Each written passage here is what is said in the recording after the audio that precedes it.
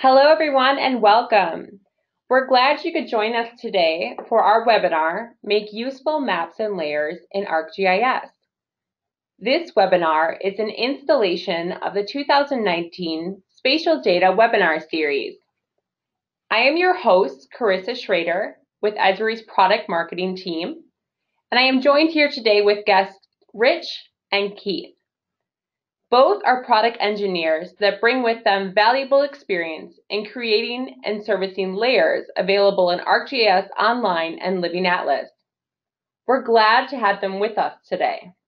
There are many ways to create content using spatial data, but what is the best choice for your map? We'll begin today by asking a few poll questions and then introduce the Living Atlas. We will cover 3 layer types: feature layers, vector tile layers, and feature layer views, and how to combine them to make an interactive web map using ArcGIS Online.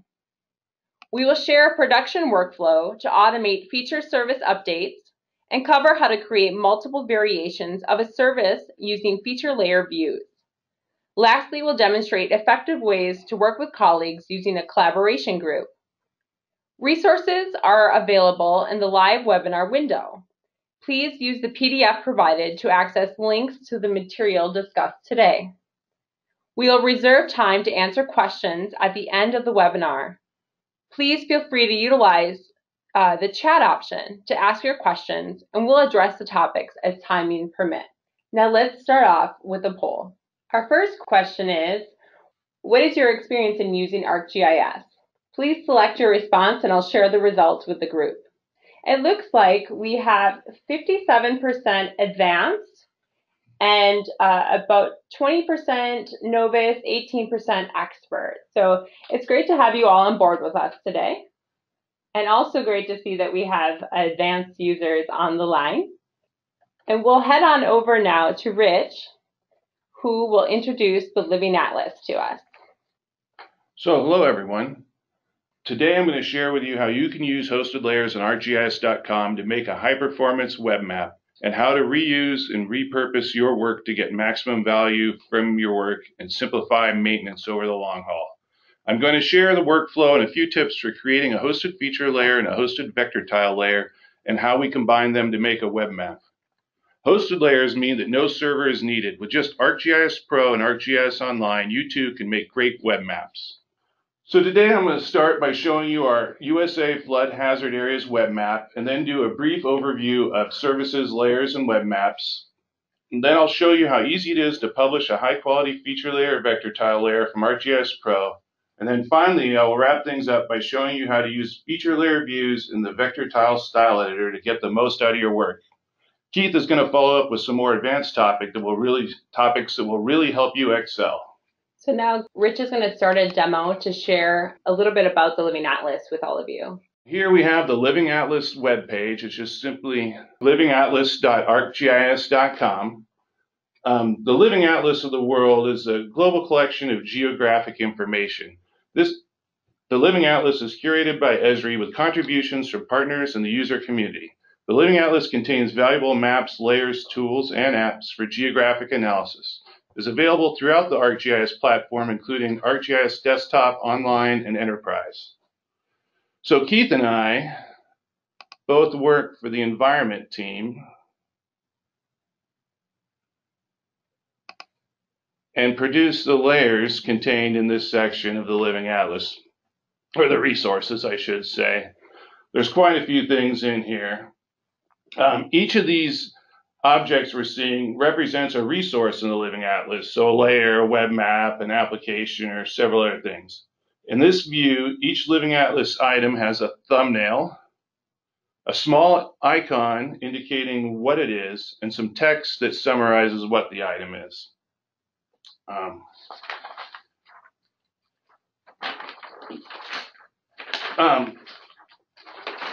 So let's start by searching for the USA flood hazard areas. We can go up here.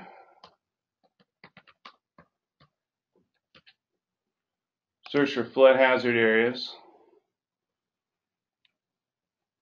We're specifically looking for a web map here, so I'm going to go ahead and filter my search return, and we get the USA Flood Hazards web map. I'll open that up. So this takes us to what we call the content item, or kind of the resources web page in ArcGIS.com and the Living Atlas. We can open the map and see that we have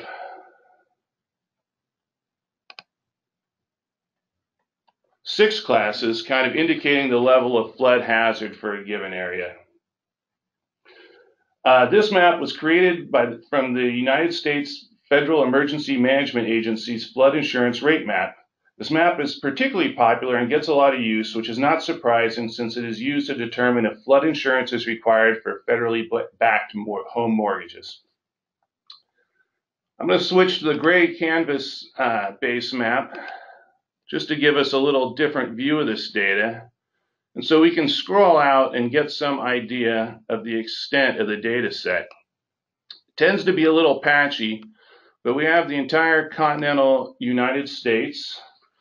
We also have Hawaii and parts of Alaska and the U.S. territories, including Guam, Puerto Rico, and the Northern Marianas Islands, and a few other places around the world. So pretty extensive. I'm going to go to Corvallis, Oregon now, just back to the mainland. And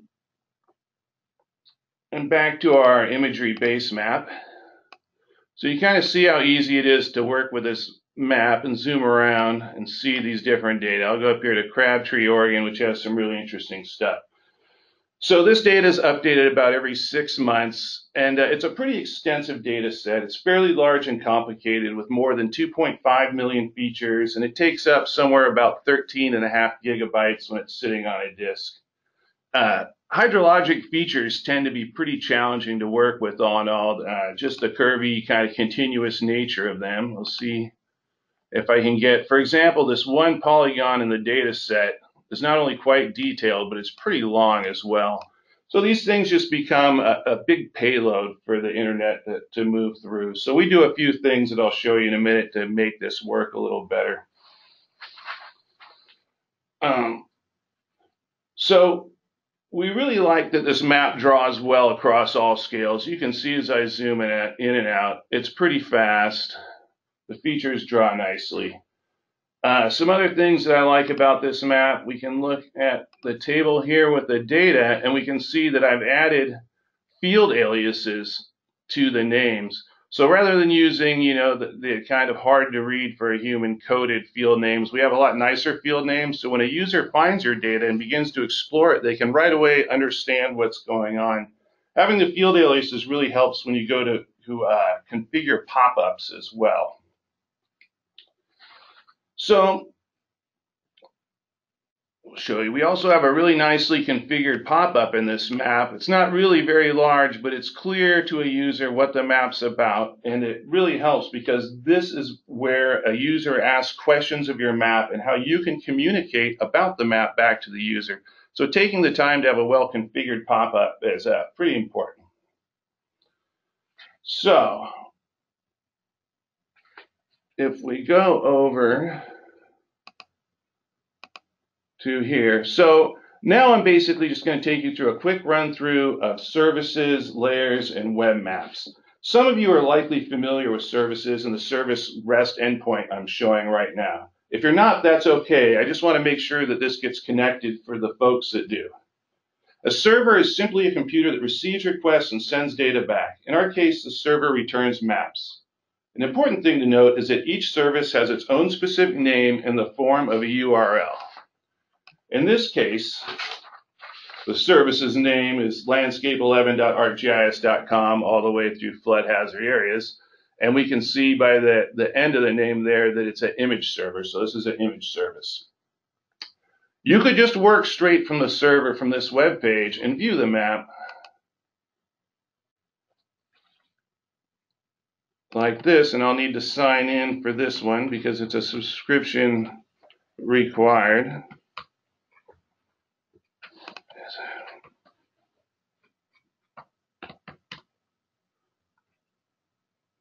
And now it'll bring us out to the map viewer, and we can see this layer is actually just coming straight off the server, no living atlas or kind of online item involved. But the REST endpoint isn't the greatest user experience for people that you're going to be trying to target. So you could use the service's name and the URL. I'm sorry, you could use the URL, the service's name, to create an item in ArcGIS.com. So since we are talking about hosted layers today, we don't need to worry too much about how all this server stuff works, but I wanted to make that connection. So with hosted layers, ArcGIS.com takes care of server things behind the scenes for us so we can focus on our work. When you reference a service in ArcGIS Online, either hosted or from a server that you manage yourself, you create a layer. So we're going to close this, and we'll go back over here. So what we can do is we have a web map here that has a couple of layers in it, and we can click the More Options view here and go out to Show Item Details, which takes us to the content item for this feature layer that we published. Layers reference services and provide a kind of home base in ArcGIS Online that we call a content item, or often just an item. Layers come in several varieties. Today we're focusing on feature layers and vector tile layers. We can see that this item is for a feature service from the icon that looks like a little pointer on the map and the words feature service or feature layer right next to it. Layers have their own special properties. They refer to a service URL as we mentioned, and we can scroll down here and see this service URL straight from the item. Shows a connection to a server. Layers can save information about how to display the service, such as a custom symbology, scale range, transparency, pop-up configuration, and more. So if we go back to show details about, and then more details takes us back to the web maps content item here. Web maps, like layers, have a content item, as we have seen, and contain a base map plus one or more reference or operational layers. Web maps bring it all together and can be embedded in a web page used to build your applications or shared as a standalone map. Web maps have many of the same properties as layers, but include other additional ones such as base map and layer drawing order. Additionally, layers may be created and saved in the web map without creating an additional content item. If we go to the active map, we can see there's two ways to share. There's a share window that appears here if you're logged in, and then you can also go to the content. This is the important one. And if you're logged in, you'll see save layer down here.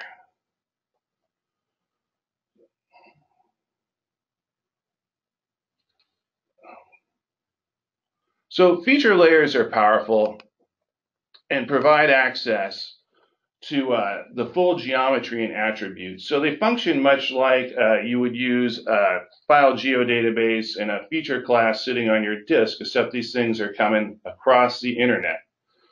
So to show you some of these powerful functions of feature classes, I'm going to skip over here to ArcGIS Pro, and I'm going to go up here to our map tab and add data.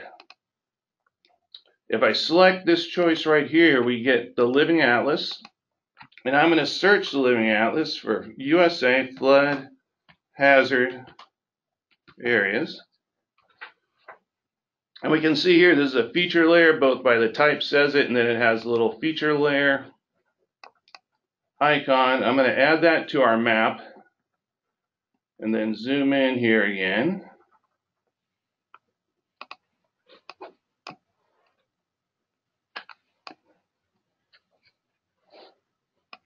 And this draws. So just to demonstrate that this works like a feature class, we can select these features. So I'll select a few of them. You can see that there. We open the table. We can see that I've selected 16 of the features. You can almost not tell this is coming from a feature class or feature layer at this point. We can go out and I could do something as simple as use this as a geoprocessing input. So we could say copy features,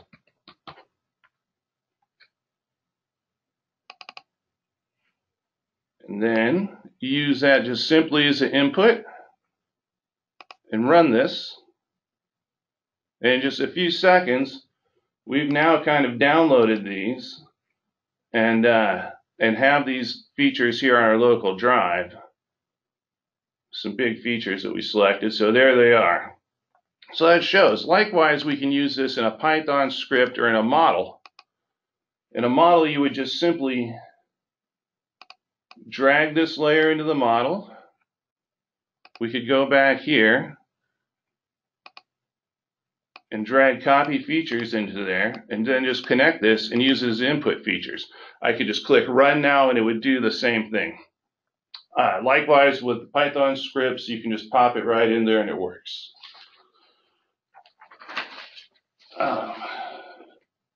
So how do we publish one of these things? Well, prior to publishing this feature layer, I did a little cleanup to help the layer perform better, make our output look nicer, and honestly to make my life easier in the long run. To avoid problems in the future with analysis, pop-ups, and legend, I converted -9999 values to no data in a couple of numeric fields and changed the flood zone text field from all capitals to title capitals. To lighten the load, I created an empty new schema with field aliases and then used minimized field links, appropriate field types, and appended the features to it. This allowed me to make the attribute table as small as possible while containing all the information. One thing in Pro that I really like to use is the fields view. If you haven't seen this yet, it's something to know about. You just come in here in the fields view, and this gives you a full list of the fields in your table. It shows their format, their length for text fields. And it's a good place to start looking for values that you can reduce. For example, a lot of times I'll see fields that are 255 characters long. If you're only putting values that are up to 10 characters long into that field, that's a lot of information you're sending kind of as an empty thing.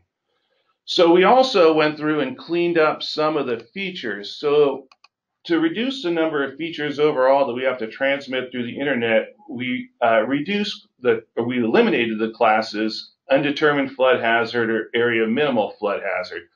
And by taking those out, we remove about 400,000 features, and so we cut our initial 2.5 million features down to about 2.1 million. The no data polygons don't bring a lot of value to the user, and we do have them in an image service if someone really needs them in an analysis. So after we clean up the table, clean up the geometry, I generally run check geometry and try and fix any geometry errors. Then we go ahead and then we're ready to publish this. So you come up to share. First, we want to clear the selection because we don't want to publish a subset. We go to share, web layer, and then publish as a web layer. And this should open up the little tab with a tool over here as it comes up. And so there's just a couple settings we're going to have to hit here.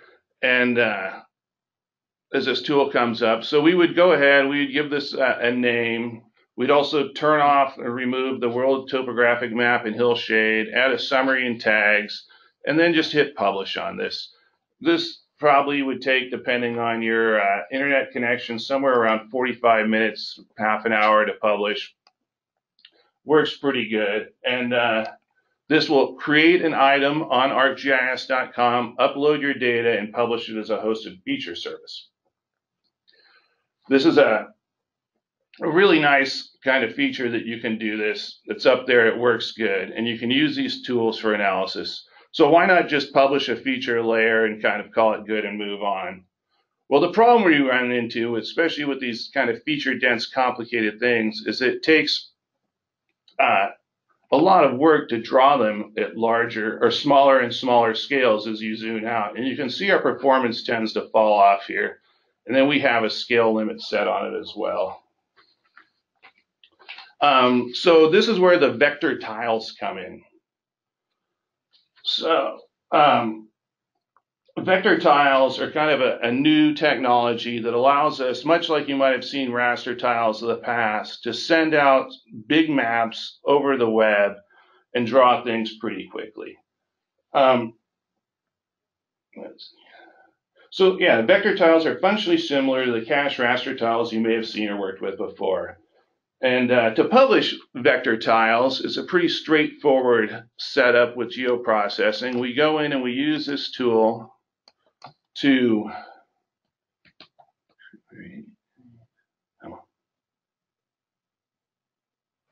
vector. So we create a vector tile package using this tool. It's pretty simple. We input a map. We set the cache scale. Note that the default scale is 1 to 564. We don't want to cache this map all the way down to that scale. It would take about 4 hours to build the vector tile package. So I cut it off at 250,000 for the vector tiles that we use in our flood hazard area web map. We hit run. This takes about an hour to run, a little less than an hour to run. And then we run a second tool, the share package tool. I actually have it here in my recents. And this is a pretty simple, so the package we just made with the last tool goes into this, you hit run, and this just takes a couple of minutes to copy the vector tile package to the web, and it creates an item in ArcGIS.com. Then if this is one that I just ran last night here. And so you can see that the content item needs some work. It needs a thumbnail, it needs a summary, it needs a better title. But it's put this vector tile package up here. And then if we hadn't published it yet, it would have a publish button right over here between share and update, I believe. So we would hit that. It would publish the tiles and create a second item that's now a tile layer. Same thing, it needs some work here.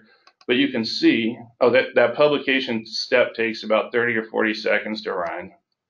And here we have a brand new set of vector tiles.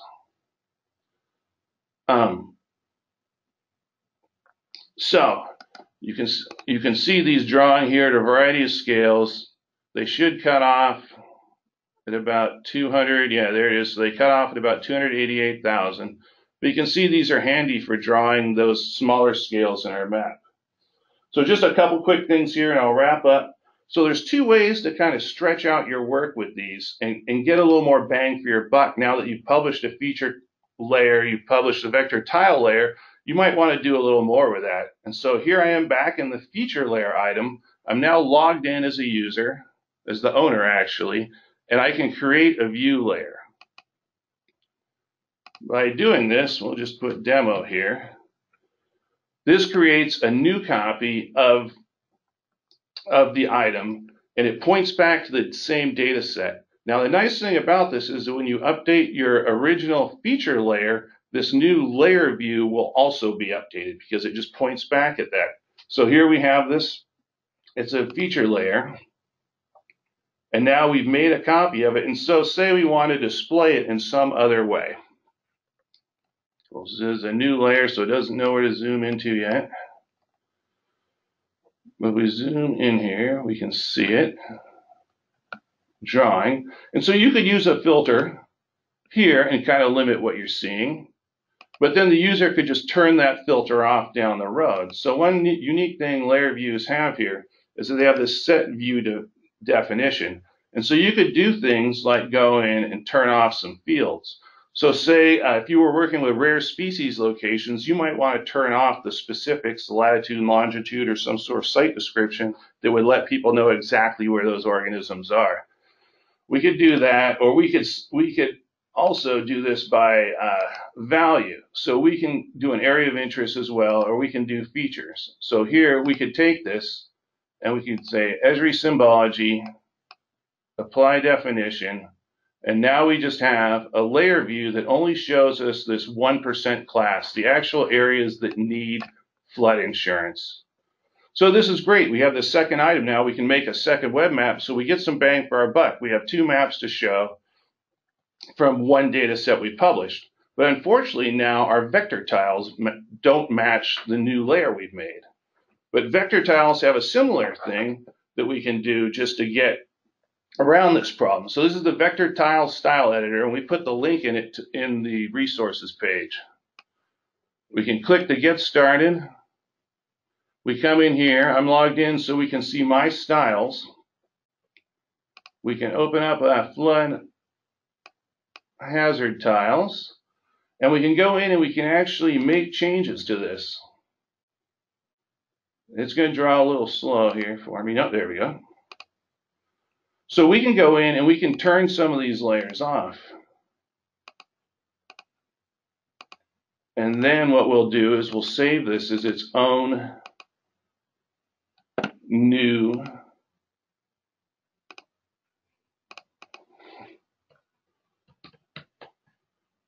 set of tiles. And so now this is saved out, and this is creating an item in ArcGIS.com.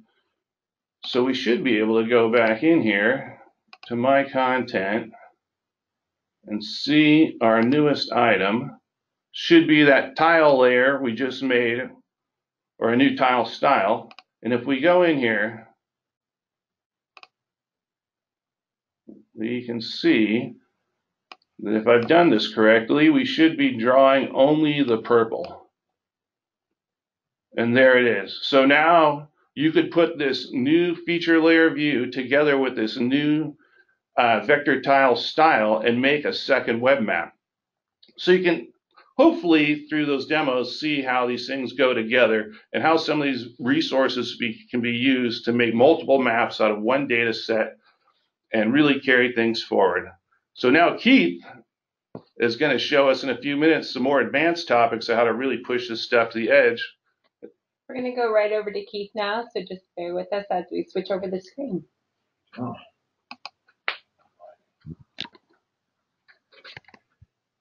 And thank you, Rich, for sharing that information with us as we were going. It was really interesting to see all the different ways to make the vector tiles, and Keith's going to expand on that further now.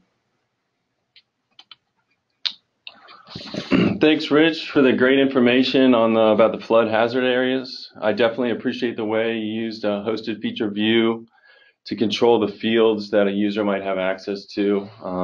It seems like a really good utility to really combat redundant data out there, linking back to that original hosted feature service. So today I'm going to be covering, I'm going to be discussing hosted feature views as well and how to create one from a hosted feature layer. I'll go over a collaboration group in ArcGIS Online and how a hosted feature view can undergo a curation process, leveraging the creative talents of your organization in that collaboration group.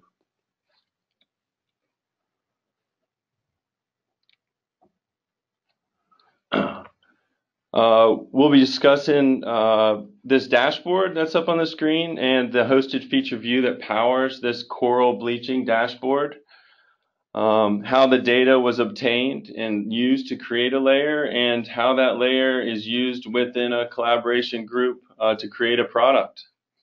And then lastly, we'll share a Python script that we use to keep hosted feature services synced with the source data. So I think that's one of the things that's really important is this data is getting updated. It's in this dashboard and it's being presented. How do we keep that updated in a routine basis?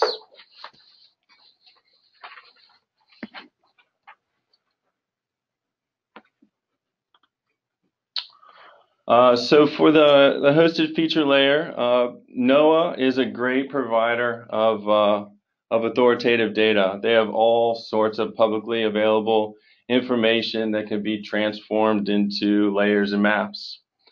Today we'll be accessing data from the NOAA Coral Reef Watch program, and go ahead and take a look at their website real quick.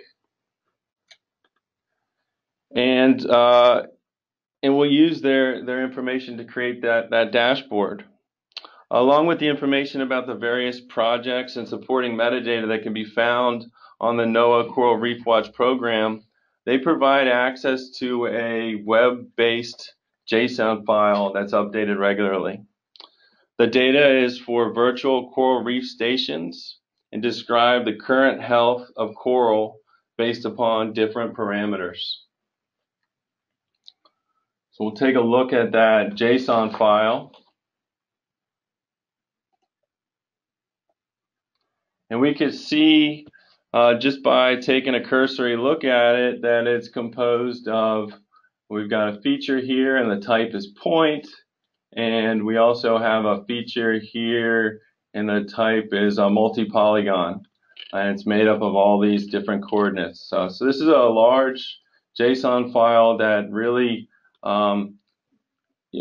has a lot of spatial information on it that's getting updated regularly.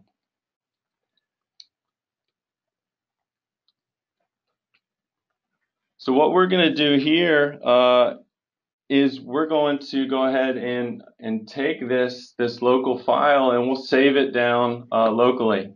So we'll save this into our local storage, save that file, and now we have a local copy of that file that we can use.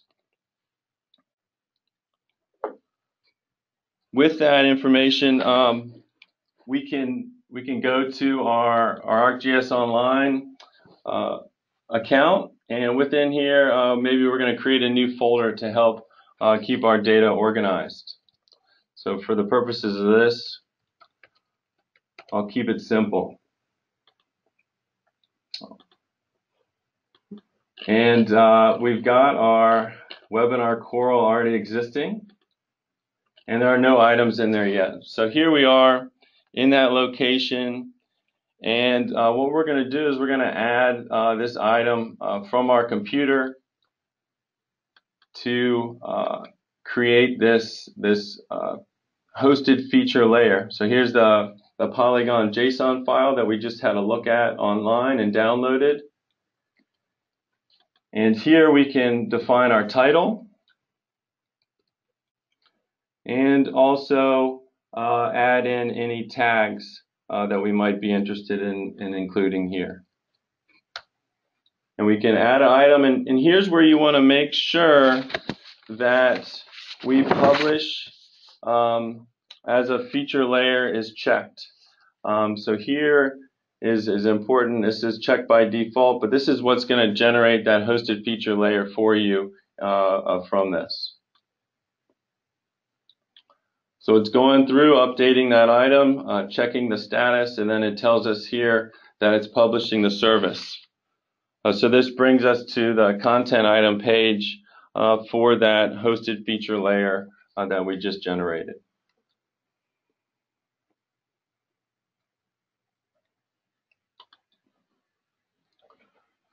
So we've walked through these steps in creating that hosted feature layer. And we have this published, and we have access to the content item, and we can take a look at the data in the map viewer at this point in time.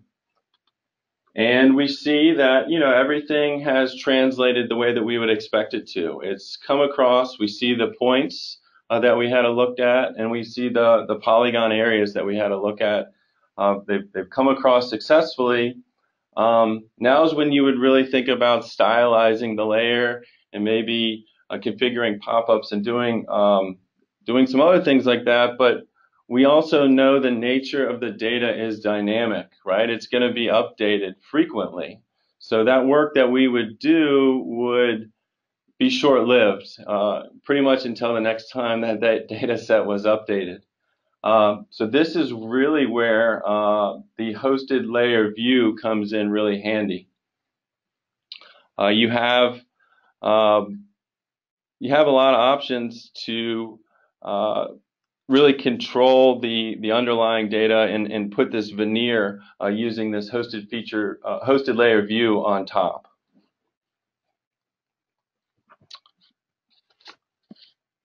So hosted feature view, what is a hosted feature view and what are they? So you can, with a hosted feature view, you can apply different editor settings, styles or filters, define which features or fields are available, like Rich talked about earlier, and share different views with groups or members that need access to that data. Only the owner of a hosted feature layer can create a hosted feature layer view from the original layer. And it's different than copying a layer and saving it within your profile in ArcGIS Online. This is you're creating a view that's going to persist and is linked to that hosted feature layer itself. So we'll walk through the step of creating that hosted feature view from the content item that we just created from that hosted feature layer.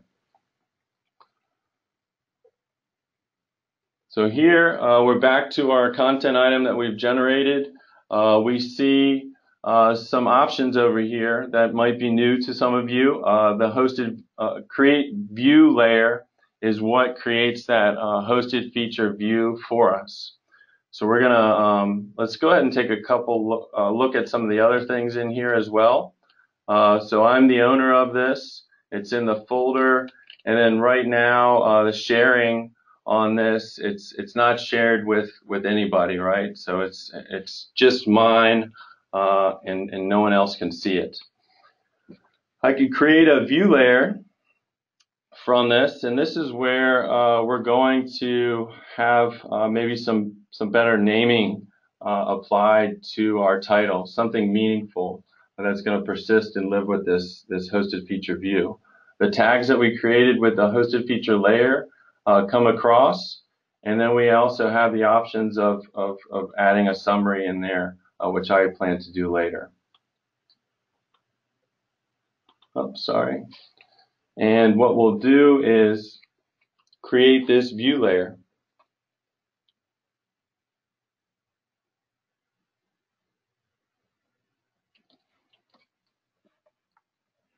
It's good to notice the title and to keep it consistent, maybe in an organization where adding V2 helped to separate what was originally there, especially if we think about collaboration. So here, what we're going to do is we're going to take a look at the layer names. So here I have access to edit the different layer names. I know that the first one here, where it says virtual station polygons, is actually the stations. It was the first thing that was read in that JSON file, right? It was the points that we were looking at, and then the next thing was the areas. And this is what we're going to change to areas here. So this is nice to have this utility right here within the view to change that. So that's going to change the way that is displayed within my map view. We can also go to our visualization tab, and this is where we have the opportunity to configure some of the attributes, right? So this data is getting updated. We're not transforming any of the field names, but we do have control over the field aliases, right? And we can configure the field aliases through configure attributes. So nothing bugs me more than field names that don't make sense, and everybody sees a field alias, and there's a location that you can go to and update that, and that's what I'm going to show you right here. So SST, it doesn't mean something to everybody, and what it does stand for is sea surface temperature. So we have the ability to define that within the field alias, and we can go through and define other fields as well. So why not make useful, meaningful names that will then translate through to our pop-up as well. So this information will be stored within this view, and even though that underlying data is constantly being updated, this will persist and we won't have to go back and change it again. So I've applied those simple changes through the configure attributes, and now we can see that the hotspot, degree heating weeks, sea surface temperature anomaly, and sea surface temperature field name values are coming across with the appropriate alias.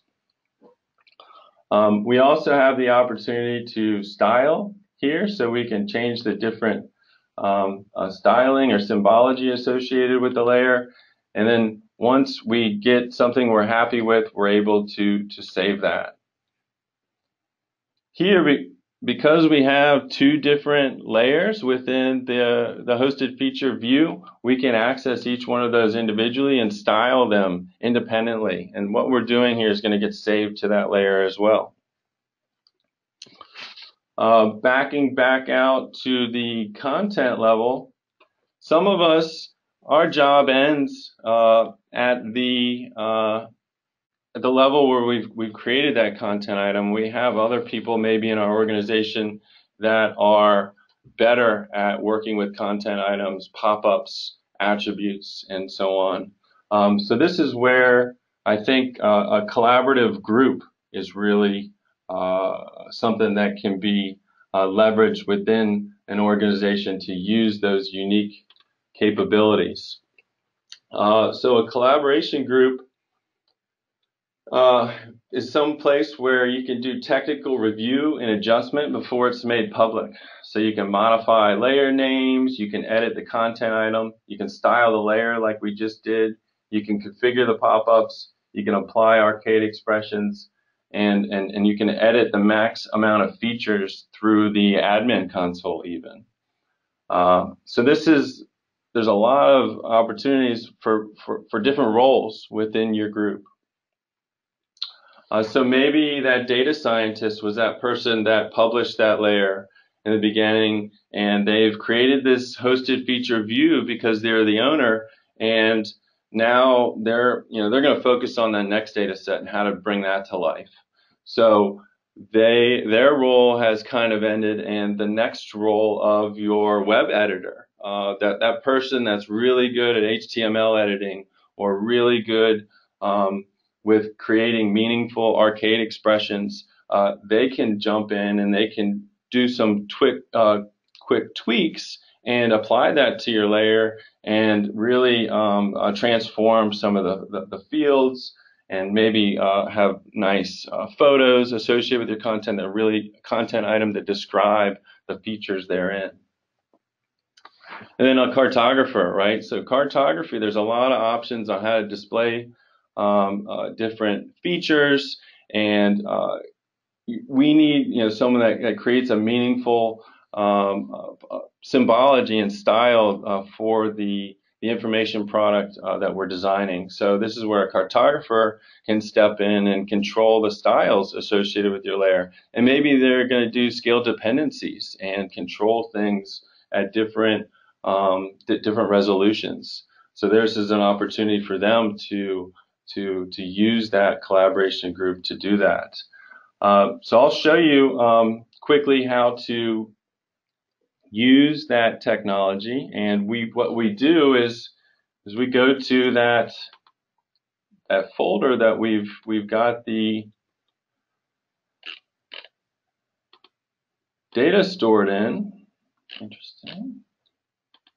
And we have a group that we've set up, and this is a group that is only that the members may update items. So when you create a group, you have an option to apply a setting where groups have ability to, or persons within that group have the ability to update the items. And this group in particular that we've been working with today for the coral, we have the option of going into that coral reef stations, and if we click share here, we can click this button that says access and update capabilities. This is what sets a collaboration group apart from a regular group in ArcGIS Online. And then we can look at that Living Atlas of the World Environment Oceans group that we've created, and I can share this item with that group. And everyone in there has access to update that item and update those features with their supporting roles, whether you're the web editor, whether you're the cartographer, or whether you're the data scientist.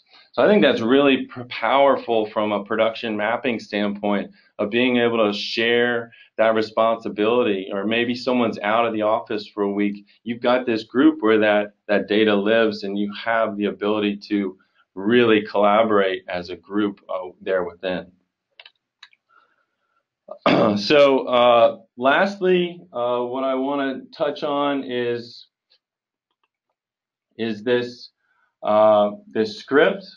So we have a Python 3 script that's out there. It's standalone. So once you've created this hosted feature layer in ArcGIS Online, this script will go out. It'll grab. You provide the URL where the data lives. You provide your profile information for your ArcGIS Online account, the item ID, and the item name, and it will continually update that as long as you run that script. So it's a Python script that's when it's ran, it'll update that feature service. And this is the line of code that it takes to run it for me on my machine to keep that updated. It would be very similar for you. And what you can do is you can plug this into your task manager, task scheduler, and you can have it run at a regular interval at that point in time. So you could call Python from your task scheduler to update this Coral layer at a interval set by that task scheduler, which might be a one-day interval. So that's really handy. And this is it runs in Python 3, so anyone that's using ArcGIS Pro ships with Python 3, and you can leverage that and run this in the background without launching even, ArcGIS. So here is a link to where you can obtain that script. There's also an example to the Coral hosted feature view and the dashboard that we showed earlier. And then there's a best practices for publishing online services presentation that we're given in San Diego for our users conference that we can connect at there if you want to know more. Thank you. Great. Thanks, Keith, and thank you, Rich. It's really great to hear your fresh perspective on how to work more collaboratively in ArcGIS. It's helpful to know the different roles within an organization that can work together to solve problems using GIS, and being able to think ahead and prepare data and layers that can be shared among departments is really important in today's workplace. We do have a few questions that were sent over to us that we do have some time that we can get your help in answering. Let's see, I know you're both Living Atlas curators. I think this first question would be really good for you. What do you look for when curating a quality data layer? So good question. I think I touched on this briefly a minute ago, was just not the default settings, right? So don't just accept the default settings and move on. We're looking for good symbology, good meaningful pop-ups, nice field names, and the content item is really where you can communicate what your product is with your users that might be interested in it. So that's what I'm looking for. Yeah, I mean, along those same lines, what we're looking for is something that's a little more polished and finished and kind of authoritative than just a pile of data that's been tossed up on the web. I really like pop-ups is a big thing that I'm interested in. The field aliases and a good content item are all important. I mean, well, we'll move on to the next question, because I know that many of our listeners perhaps might not be familiar with Python at this point, and perhaps many of you are, and that's wonderful. But do you have any recommendations for how they could get started using Python in ArcGIS? Yeah, I certainly do. Esri offers a free Python for Everyone class. It's a 3.5-hour class. I think that'd be a great place to get started. There's plenty of free or fairly inexpensive resources for learning Python out on the web. And then a book that I found really useful when I was starting out with Python was Python Scripting for ArcGIS, and you can get that through Esri Press. Perfect. Thank you, Rich and Keith, for taking the time to clarify these questions and for joining me today. If any additional questions arise, please feel free to reach out directly to Rich, Keith, or myself at the contacts provided. Or for anyone who would like to watch the session again, a follow-up email will be sent containing a recording of the webinar. Additionally, Living Atlas has great resources for you to stay involved. So you can visit Living Atlas at arcgis.com regularly for live feeds, up-to-date data, and maps, apps, story maps to get you started in the platform. For those of you sharing your maps on Twitter, be sure to follow and tag us at Living Atlas. The ArcGIS Living Atlas blog is updated often daily with blogs centralized around Esri's extensive content offering, launch updates, what's new, and how-to articles. And we also have a monthly newsletter, the Living Atlas Gems, to keep you up to date with the latest data available in the Living Atlas, new apps, featured use cases, blogs, and learn lessons. Esri is currently hosting a free 6-week course on cartography. This MOOC is taught by an experienced team of Esri cartographers using world-class GIS, and there's still time to sign up. So we encourage you to explore all of the learning options that Esri has to offer, including our next webinar, which is Explore Ready-to-Use Demographic Data for Location Intelligence, and that is on June 12th. You'll join Esri's Chief Demographer, Kyle Castle, and Esri's Demographics Product Manager, Lucy Guerra, and myself, as we share how to recognize patterns and trends with the latest demographic data available on the market. We also hope to see you, as Keith alluded to, in July at Esri User Conference in San Diego. This is your opportunity to connect with our community, learn from our experts, and get inspired by the latest software and innovation in technology.